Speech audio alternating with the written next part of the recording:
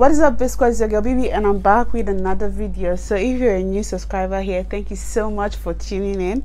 I hope you join the Biscuit family, and if you are a returning subscriber, thank you for always supporting your girl and keeping it locked down in this channel. You know how we roll. Yeah, so in today's video I am going to be talking about my pregnancy experience and how it affected me, including the major transformation that happened in my body in general. So if you're interested in topic like this, why don't you just subscribe and be a part of this family. So guys, if you are subscribed to this channel, if you have been on this channel from years back, you can notice the first physical change here. You can tell that your girl has put on some weight, like a ton of weight. Like, it's pretty obvious, you can see it visibly. Yeah, I know you guys can, but if you're a new subscriber, you might not see. If you want to really see the difference of what I'm talking about and relate to it as much as the old subscribers, I suggest you just look for one of my old videos from last year. You can understand exactly what I'm talking about. So in this video, I'll be sharing with you my own pregnancy experience, just my pregnancy journey, how it affected me physically, mentally, from my first to second to the third trimester. Did I just say third? Third trimester. So if this is something you like to watch, I bet you will. You should continue and watch the very last minute of this video, because you're going to learn something, and it's just going to expose you to things that you didn't know about being pregnant or starting a family. And also you're just going to learn one or two things you might not know. You might be the next mommy in town, because I wish you all pregnancy, like I wish you all big fat belly like this. First of all, can I tell you that as I am like this, I am clothless. What do I mean by I'm clothes? Like, I don't have clothes that fits me anymore. None of my old clothes fit. Like, I don't have any dress that fits me. You can see the kind of clothes I'm wearing. I have fitting dresses, but like, there are a few, but they are always too uncomfortable. So I always prefer to wear like big clothes like this, because I feel more comfortable wearing them. This is really breathable, and I just feel very comfortable wearing it. But let's just dive into this. So the very first trimester was a difficult one. It was the most difficult trimester for me. It was the most difficult time in my life. Because if you know me, aside seeing me on YouTube, you know that I am a very hyperactive person. Like, I'm a vibrant person. I'm the life of the party. You get it? Still the life of the party. The moment I'm talking about now, the mental changes that occurred, right? Because pregnancy is as much as is natural, is scientific, is also kind of like chemical, because a lot go on in our body. Like, a lot happened to our brain, especially in the first trimester. This is when your body is changing drastically, adjusting to so many things. So a lot is going to be happening that you don't even understand. So in my first trimester was all about me seeking satisfaction, especially when I hadn't found out that I was pregnant. So I was seeking satisfaction. I was feeling unproductive because I wasn't putting the same energy to the things that I did, but I was expecting the same result. And when I wasn't getting that result, it made me feel like a failure per se. It made me feel like I wasn't doing enough. So I was seeking satisfaction, but my body wasn't just cooperating. So I became really irritable. I was easily irritated. I could easily get angry. And every little thing would just irritate me or infuriate me, and I just took it out all on my husband, which wasn't fair at the time. But we didn't know this was what was going on. So but when we found out that I was actually pregnant, that was when he began to understand that, okay, this is actually what she's going through. This is not me acting out on him. This is just me not having control of whatever is going on in my body. At that first trimester, I broke out a lot, but now my face is all smooth, even though I look darker. But my face is smooth. But the really first trimester, I wish I had videos. I would have showed you guys. I really, like, I broke out on my my forehead. Just I had a lot of acne on my face, which I didn't even understand where it was going, because I've never really been that acne. I don't have acne prone skin, right? Yeah, but I broke out a lot. Then I was weak, I was lazy, I was unmotivated, I wasn't doing the things that I would do normally. Then I started having food aversion. I also had a heightened appetite, but after that, after eating a particular meal, I'll end up having aversion for that particular meal. So it was just so hard for me to get what I want to eat. Before I eat, I have to like think before I can find something to eat, and most of the time when I eat, I end up throwing up. So at a point, I even became like really dehydrated, so I had to start taking drips like every single week, right? I had to take drips like every single week just so I can stay alive. And in that first trimester, I could not do anything for myself, guys. See, I could not make my hair, I could not do my nails. I was just trying to survive. Like, I was just trying to live. But a lot of people didn't know, because I was still posting pictures and videos, especially on my IG. So I don't think people really found out. If they suspected, that would be later in life. But it was actually a good time for me, because it made me just sit back and relax, like just take a break from the whole social media thing, because at this point I could not do it anymore. It's not sounding as bad as it is, but it was actually bad. Like, it was really bad. I wasn't happy, honestly. I wasn't happy, but I thank God, because whenever I'm so down, I just think about the life that I'm carrying and what I'm producing, what I'm making, what I'm cooking, and that just somehow keeps me going. And thank God too for my husband. He was really supportive in this first trimester and even to the end of the pregnancy. And then after the first trimester into second trimester, so in my second trimester, that was when I really started experiencing like some physical changes, right? I had an increased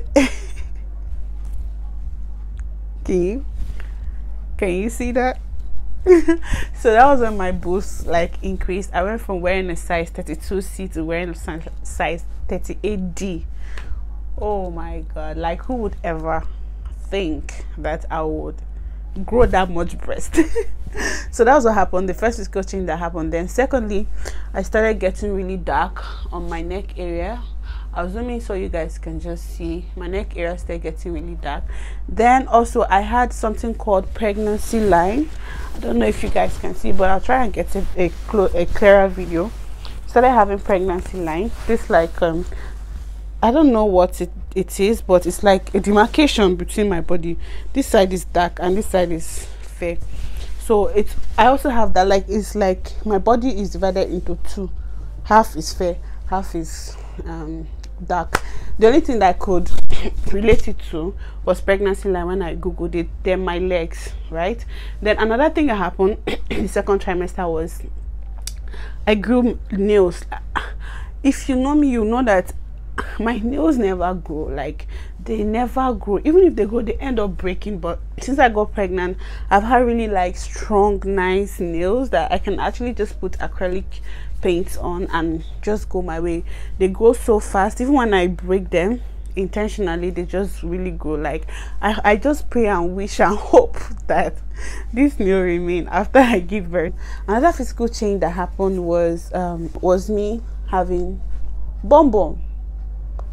I used to be a flat ass girl, but now you need to see me. Oh, I wish I could wiggle it a bit for you guys, but someone's husband is going to be jealous, so I rather not. So yeah, that's it. And the next thing that happened, so my tummy didn't really start growing till I was like 7 to 8 months pregnant. If you watched my gender review video, that was me legit 24 weeks pregnant.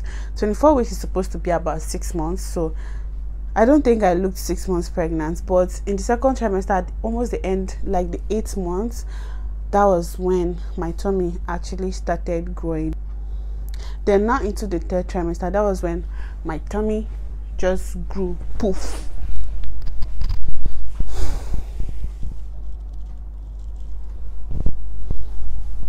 So my tummy just grew like poof, and at this point my tummy has stretched to the extent that I have started having stretch mark around my navel area, because I feel like before now my navel area used to be like, that's like my waistline, the tiniest part of my waist. So having a baby in there is like stretching and overstretching it. So I'm having stretch mark around that area, but not so obvious, not as bad as I expected. Honestly, I'm not even gonna lie, not as bad as I expected, but it has really increased.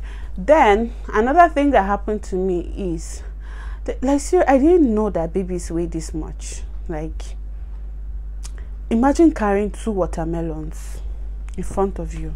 You know how heavy watermelon is. That's the, like, that is the closest thing I can use to explain to you how much these babies weigh inside, right?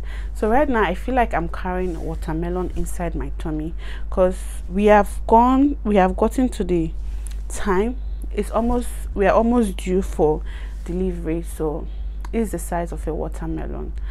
I can't stand up on my own. I need my husband like every minute of the day to help me lift myself. If not, my pelvic bone is going to pop and I will have round ligament pain. In fact, the round ligament pain started about the second trimester, when my tummy hadn't even grown to this much. But now it's just about my pelvic popping. Yeah, transmission. Oh god, I thought I was recording, apparently I wasn't. So I was saying that at this point I'm so heavy that I can't really help myself, but I'm trying to stay active as much as I can, even though it's not been easy, but I try my best to be active. But most of all, this pregnancy has taught me a lot. It has made me a better person. I've done things that I wouldn't imagine, like staying strong. I'm a crybaby, so I thought I would just cry from the beginning to the end of it all. But I've really stayed strong. I also stayed really healthy. I stayed healthy. I tried to eat healthy and just balance my meal.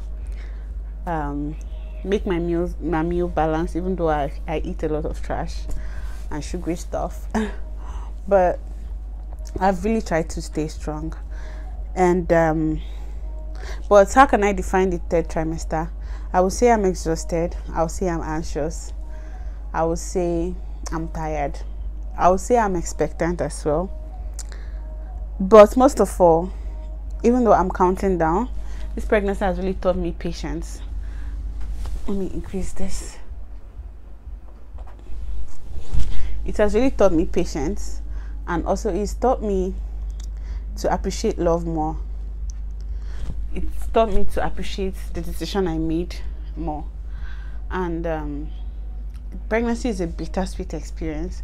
So if you're not dealing with the right person, this is the time that it's just going to tell on you, because there's so much one person can take, but there are much more that someone in love with you, someone that respects your being, someone that fears God, let me just put it that way, someone that honors God can take. It's a whole lot. It's not a sweet experience per se. Yeah, the sweetness is there. You get happy once in a while, but it's not always sweet. I'm not going to lie to you guys. Trust me, it's not always sweet. You see time flying by. You see your life being on a pause. You just see a lot of things that you love to do that you don't do. You get comments from people that don't even know you, and the people that know you. I'm going to make an entire video about the things you shouldn't even say to pregnant women, but it's going to be like, not this video, it's going to be my next video. I'm going to share with you guys some horrible things that I've heard, okay, and the things that you shouldn't tell anybody, even if the person is your close friend. So yeah, I think this is just it. This is my journey. There are a lot of things that I think I skipped, but pregnancy, I blame it on pregnancy brain.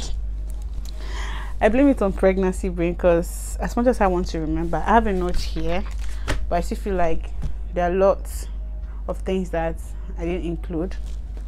Yeah, but as time goes on, I promise to give you guys all the gist, all the tea, everything you need to know. So if you still have questions about pregnancy, put them down below. I'm willing and open to answer you.